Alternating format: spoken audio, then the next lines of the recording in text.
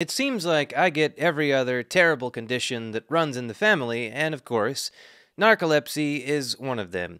You may know of narcolepsy from TV shows and movies, where it will be used as kind of comic relief. A character will be in an important business meeting or meeting the parents of their new partner, and then all of a sudden they conk out, and somebody is very offended by this, Larry David style. It's a good Seinfeld sort of bit, it's very funny, but it's a more complicated disease than just passing out at random. In my case, in particular, I don't typically just conk out at random, although it has been known to happen. The last time this happened, and the most fun one, was in Cincinnati a couple years ago, seeing the bands Blood Incantation and Full of Hell.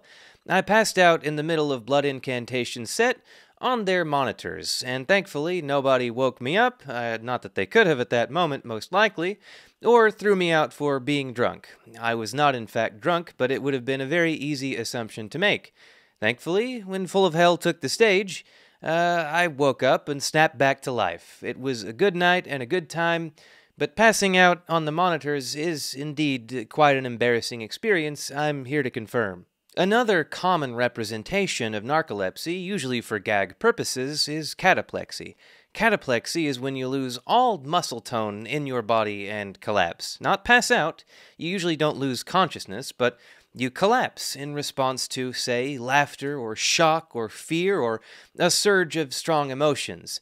Thankfully, this is something I don't yet seem to have, although narcolepsy does apparently get worse over time in some people, and I seem to be one of those people, so who knows? In retrospect, the first sign that I would probably have some sleep problems later in life actually came fairly early, from sleepwalking. And of course, I don't remember anything about that. After all, I was asleep, but I have heard the stories again and again, because my parents love telling them. But I'm beating you to the punch this time, Mom and Dad, because my whole audience is about to know the Virginia story. It's actually not that complicated. We were on vacation in Virginia, and in the middle of the night they hear a loud bonk noise. That bonk, as it turns out, was my head hitting a wall in my sleep. So, can't embarrass me this time, parents. I'm not sure if sleepwalking and narcolepsy are really related, but I do know that by the time I was 12 or 13, I had stopped sleepwalking entirely. But I've always had something of a complicated relationship with sleep.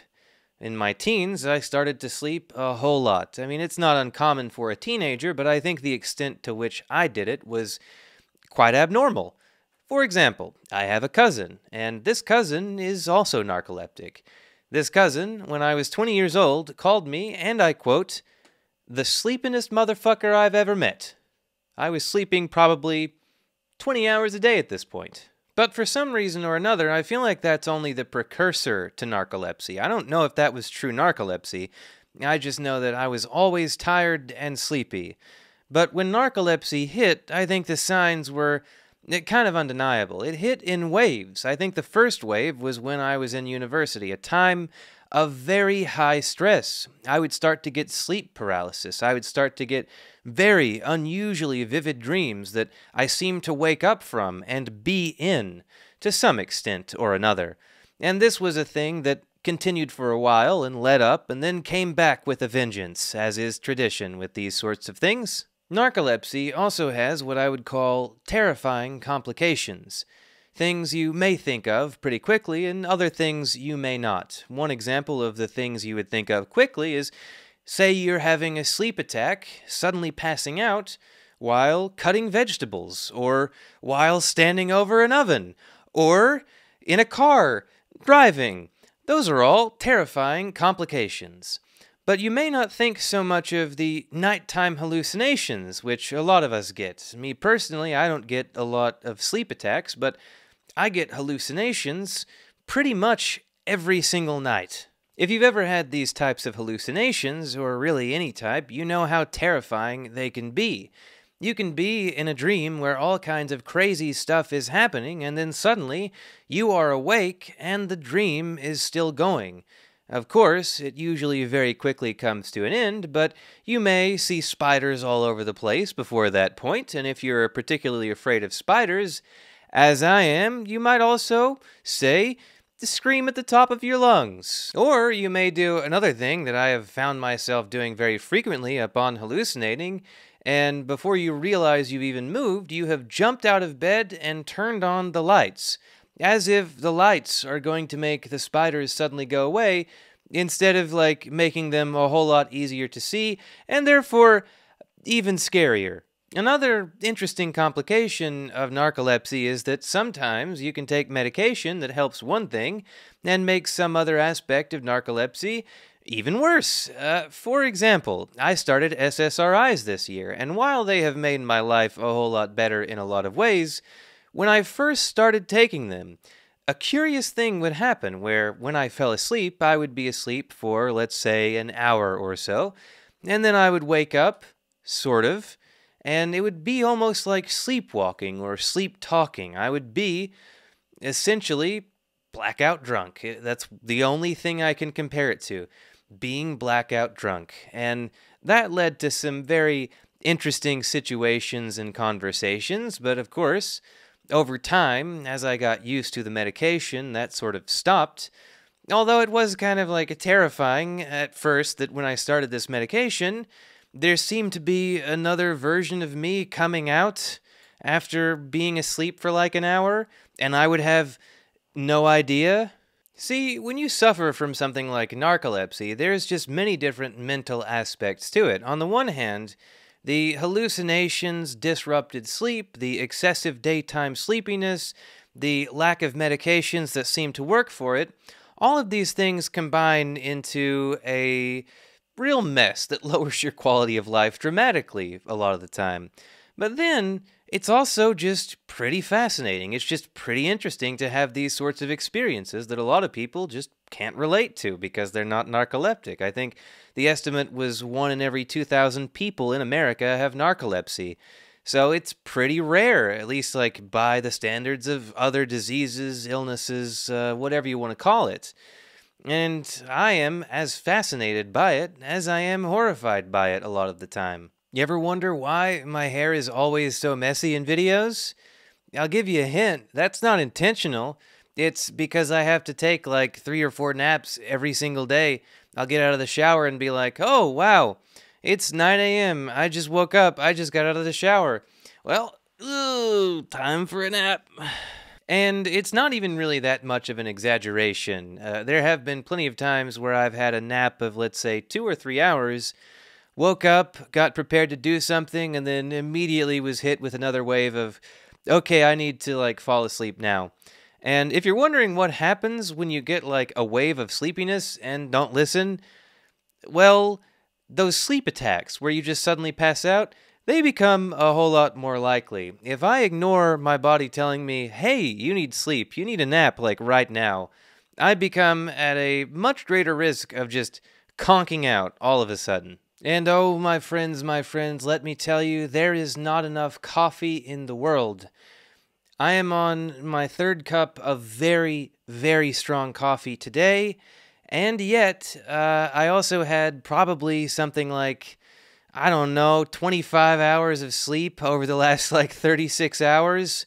So actually, there's probably a little bit more to it than just narcolepsy, maybe some related form of hypersomnia, but there has been a whole lot of napping in spite of my best efforts to keep the coffee flowing. And that paradoxical effect has even applied to Adderall, which I was prescribed because my doctors at one point thought I had ADHD, actually at multiple points. It didn't work. It didn't work at all. I'm probably like the only person you know who's ever taken Adderall at normal therapeutic doses and like immediately passed out after it kicks in. I think that in a lot of cases, people are really underestimating what exactly it means to be narcoleptic. They don't understand how overwhelming the need is to sleep when you are narcoleptic at practically all times. I can tell you that even at my healthiest these days, I still, at any given time, will feel like it's 3 in the morning. Now, technically, as I'm recording this, it's 4 in the morning, so that this time it's accurate. But throughout the day, on an average day, at any point, it's going to feel like it's about 3 a.m. for the average person. It's just an overwhelming amount of tiredness that makes it hard to do much of anything. It's almost like being depressed. You ever been in a deep depression? I'm sure some of you have.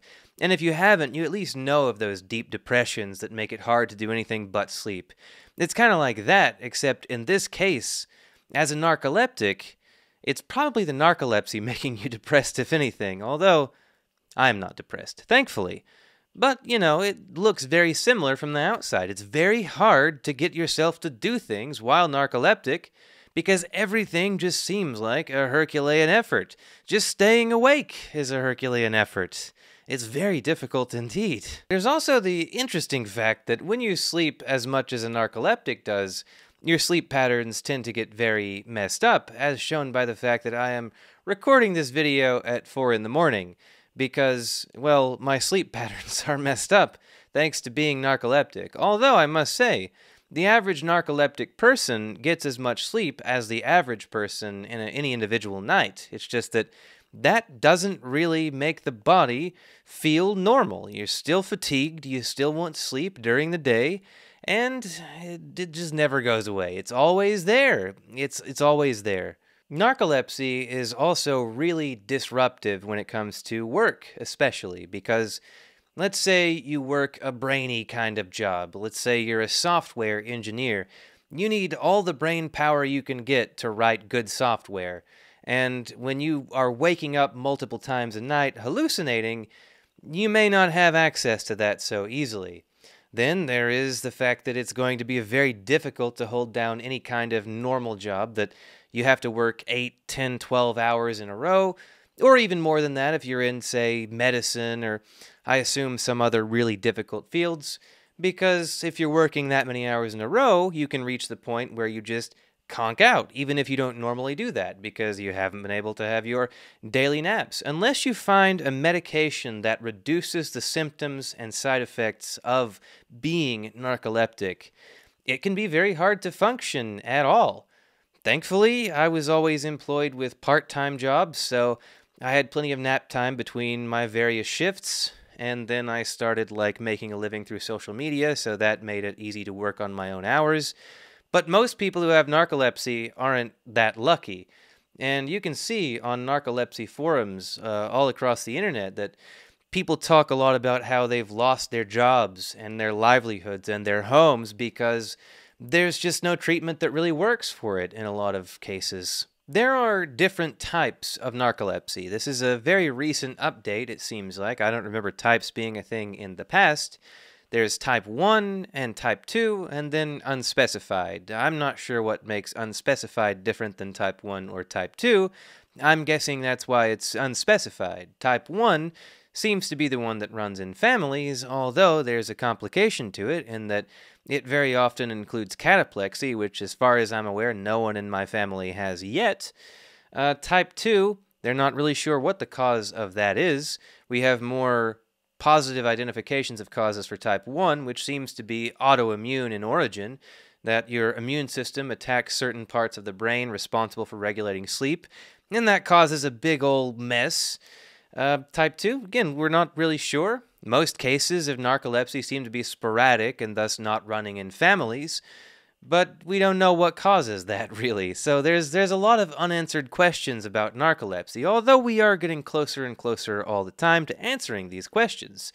And there are new medications coming out, so it's not like this is a disease that is necessarily going to mess up the lives of everybody who has it. I mean, there are plenty of people who have it that are functional in some way or another, whether they have medication or not. And then there are people like me who are basically entirely non-functional and just want to sleep all the time. As I said earlier, narcolepsy is a very fascinating disease to have because it gives you very unique experiences not a lot of people can relate to. I want to return again to all the weird nighttime experiences. Hallucinations can happen either when you're falling asleep or waking up from sleep. And if you've ever had, say, exploding head syndrome, you may have a good idea of what it's like to hallucinate falling into sleep. Exploding head syndrome, if you've never had it, is essentially just a person is falling asleep and they hear a loud booming sound in their head and wake up. It's something like that. I mean, there are various presentations to it. Sometimes, when falling asleep, I will hear random sounds like running water in my head, which is a very odd thing to hear coming from your own head. Or I will hear, let's say, a song that doesn't really exist. It's like not a real song. It's something your brain has made up in the moment. Or last night, I was drifting off. I was just on the edge of the sleep world when all of a sudden I experienced multiple red flashes. And that's kind of scary. Like that's sort of eerie and bizarre, but not uncommon, that sort of thing. Like your hallucinations can vary between odd sounds, normal sounds. You can see things. It's very all over the place. It's just very interesting to see how the mind works, or I guess in this case how it goes wrong, how it makes you experience things that in your waking life you're just not going to have the experience of so much.